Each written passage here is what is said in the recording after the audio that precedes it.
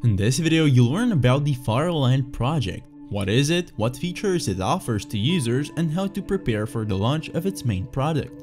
Subscribe to the Crypton channel, and let's get into it.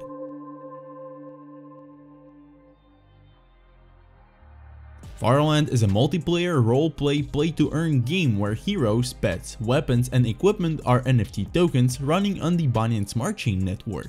The game has not been released yet, but it's already known that it will be available on iOS and Android. After the game is released, we'll make a second video, where we'll fully analyze the gameplay and the game mechanics of the project. Also, the developers have revealed some of the aspects of the gameplay. Thanks to this, we know that the genre of the game will be an RPG with battles and a large number of game elements that will be in the form of an NFT.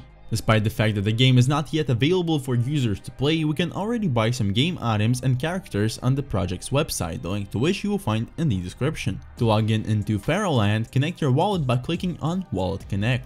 For this, wallets such as MetaMask, Coin98 or Trust Wallet will be great options. You can connect the last one using the Wallet Connect function. We have separate video guides about each of the wallets, the links to which you will find also in the description. To study and purchase the game heroes, go to the Heroes section. Here you will see all characters that can be used in the game. They're also divided into races, classes, and genders, which makes each character unique. You can select a character by race using the filter on the left side of the screen. With the help of the advanced filters, you can select your character's body parts and characteristics, as well as the rarity levels from common to mythical. The purchase of characters on the marketplace is carried out using the BNB token. On the right side, you can see the character's class and race, as well as its stats and body parts. Next to the hero's image, you will find various equipment that improve its stats. There are 3 ways to get equipment. The first is on the marketplace, which is in the item section. Here you will also find the filter where you can select the hero's race, for whom the equipment is intended, the rarity of the equipment, its tier, and level. Advanced filters will help you select the slot, its effects, and its stats. This will allow you to select the required equipment for a character more accurately. In the item set bonus section, the hero card contains additional bonuses for the stats of heroes that are equipped with a certain number of items from the set. Also, it is important to pay attention to the fact that in the case of items, the purchase takes place for the project's token Fara and not BNB. You can get equipment for 5 Fara tokens by going to the GACHA section. After going to this section, you need to select an event. Then the GACHA machine window will open.